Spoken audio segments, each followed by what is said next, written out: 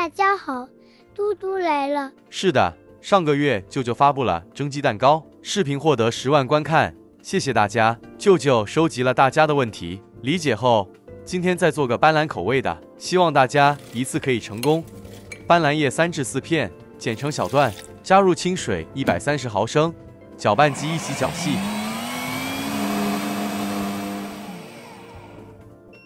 用个细孔筛子过滤去渣，萃取出斑斓汁100毫升。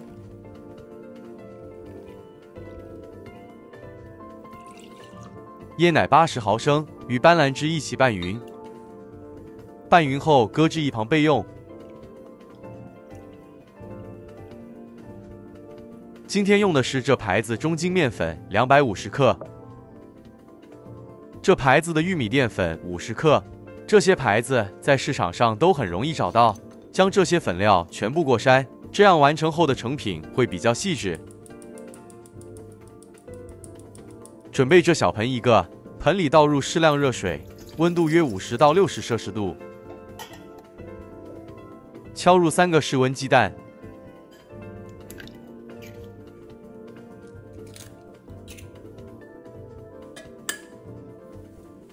加入几滴白醋，这样拌打后的蛋糊比较稳定。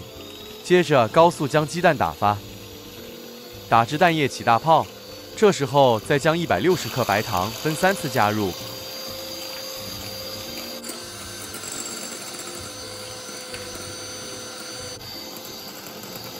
好了，继续打至蛋液转乳白色。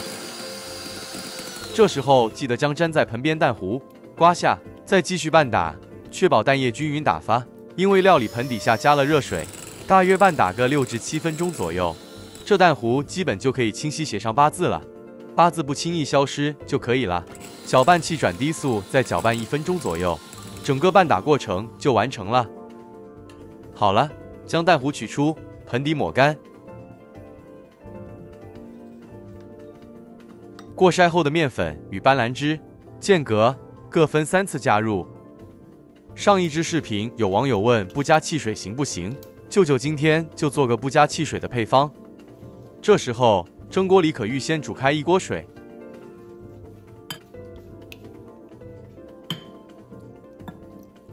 搅拌过程中，这手拌器记得不离开面糊，这样面糊就不容易消泡。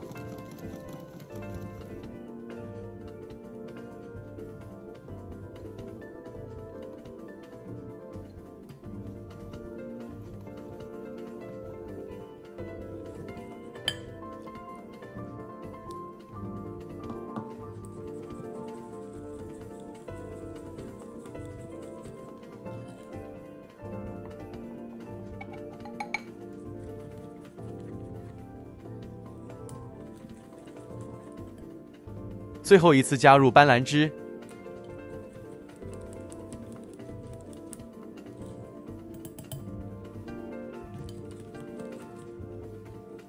好了，这样完全拌匀后就可以了。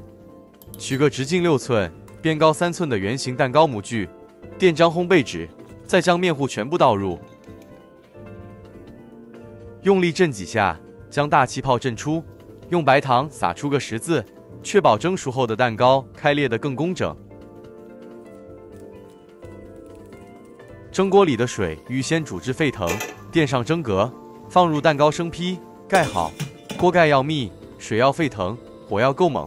注意这3点，大火蒸45至50分钟，美味的斑斓蒸鸡蛋糕就完成了。成品趁热脱模，方便糕底散热。用来祭祀的朋友可以用点红色做点缀，讨个吉利。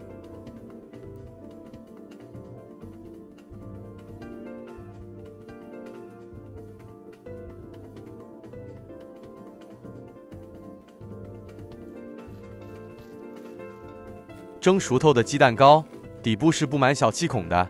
网友 Edlisa 留言，它完成后的成品，糕体中心呈布丁糊状，我想应该是火力不够，糕蒸不熟的关系。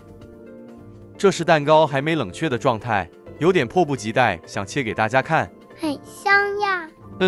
成品又香又柔软，内部组织也细致。待成品完成冷却，水汽散发后会更加松软，而且室温下隔夜也不会变硬。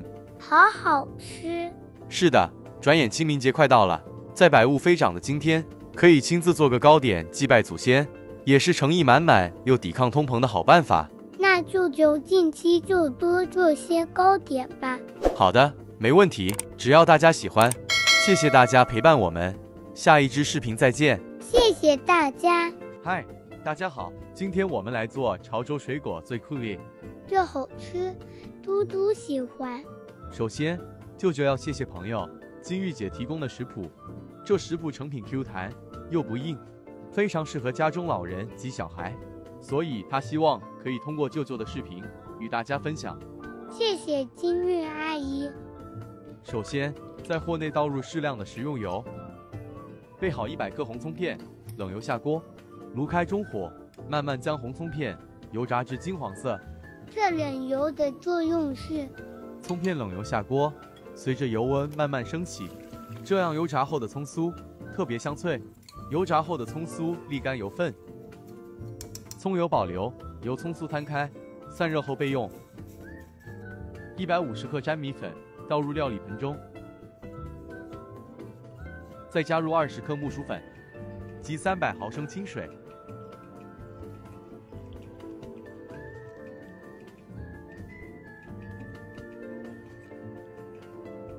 拌匀后的米浆静置待用。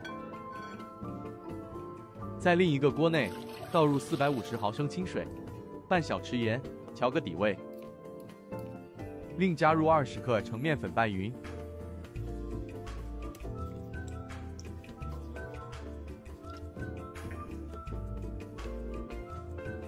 烧入2大匙刚沥过的炸葱油，一切准备就绪后，再将炉火打开。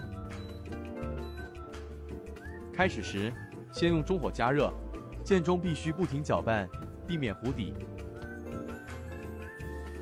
待面糊开始冒烟时，再调至低火。当面糊到一定热度后，会转成半透明状，就像西式的浆糊状态一样。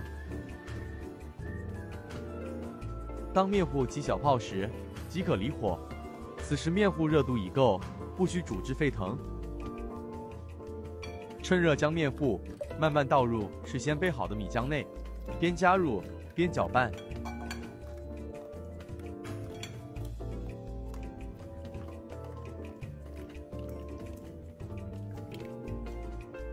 加入热面糊的米浆，呈浓稠状。这时候的米浆属半熟状态，已达到了水粉不分离的效果。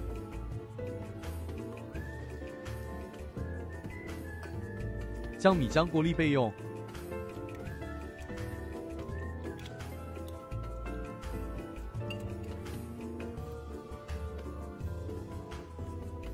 取出24个直径6公分的水果模具，在模具内层涂上一层薄薄的葱油防粘。今天这食谱完成后刚好24个。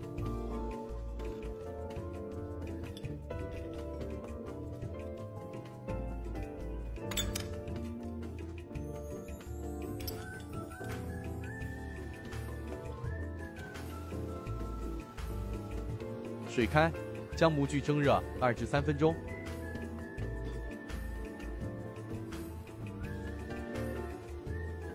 时间到，将米浆先拌一拌，再逐一倒入模具内，每个倒至8分满。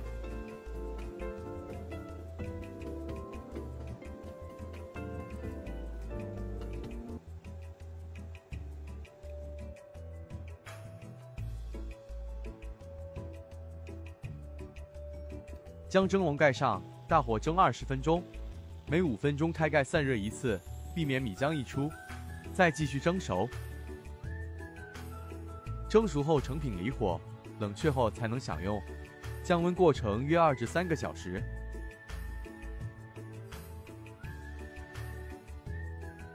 在等待中，我们来给这潮州水果准备份配料。首先，将甜与咸菜脯碎各80克，全倒入料理碗中，清水浸泡5分钟。口味清淡的朋友，菜脯可浸泡至10分钟。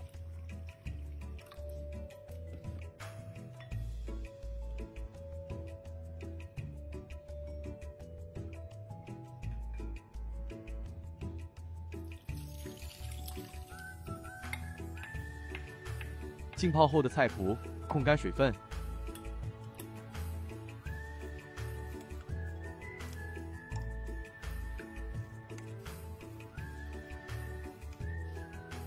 沥干水分后，倒入热锅内，中火炒干。这过程约3分钟。舅舅，为什么这样做呢？这是炒菜脯不见油的小秘步。菜脯经这炒干环节，最后下油时才不会见油。哦，原来如此。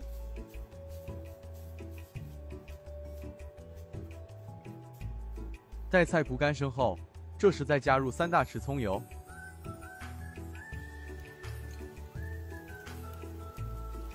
继续将菜脯炒香。嘟嘟，你看看，足够干身的菜脯，一点都不见油。对，这样就不担心被溅伤了。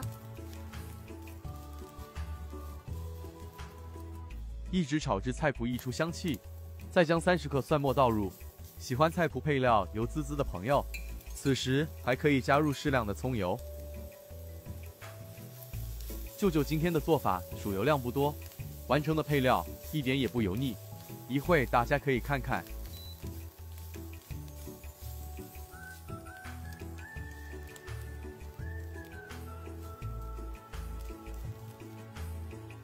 炒香后，加入1小匙老抽上色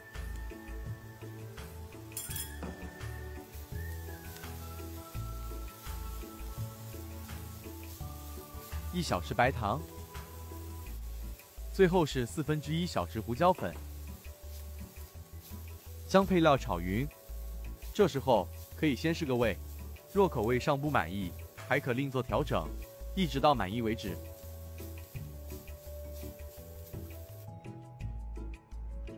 起锅前撒入1点葱酥拌匀，蒸潮州水果的配料就完成了。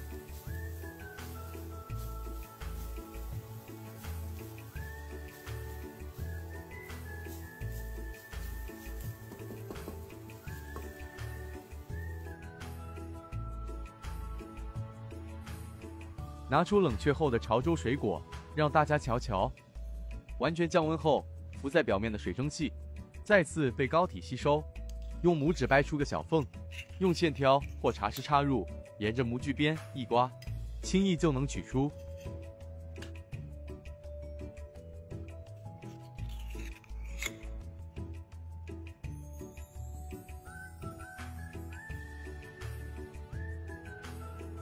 在水果表面铺上适量的配料，就能开始享用了。吃辣的朋友还可以加些辣椒酱，纯属个人喜欢。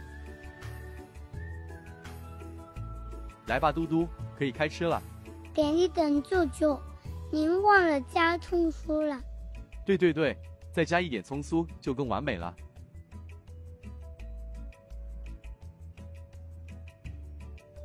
哇，太诱人了啦！很好看，感觉上很清爽，一点都不油腻。好吧，快尝尝吧。那我就不客气了。感觉怎样？好吃吗？有点 Q， 不软不硬，好吃极了。是的，从横切面来看，可以看出膏体内部很细致，粘米粉品质很不错，成品整体很洁白，QQ 弹弹，好吃。希望舅舅有将整个制作过程表达清楚。如果您也有食谱想与大家分享，可以告诉我，会做的舅舅一定给您做。希望可以通过我们的视频，给您的食谱做个完整的记录。再次谢谢金玉姐提供今天最酷颖的食谱。谢谢阿姨，谢谢大家的观看与留言，我们很快再见。